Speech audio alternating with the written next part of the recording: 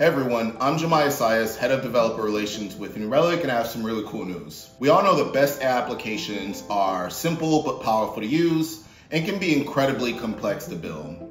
So a company wanting to bring a chatbot or a copilot to the market has to master this complexity to reach quality and performance. And as a developer exploring AI, I know about this firsthand, which is why I was excited to see NVIDIA launch NIM. It's a game changer for developers, giving them a way to build Gen AI application in minutes rather than weeks. However, understanding your AI stack can feel like you're trying to solve an enigma wrapped in a mystery thrown into a blender. And so the good news is New Relic is the first observability platform to launch an integration for NVIDIA NIM.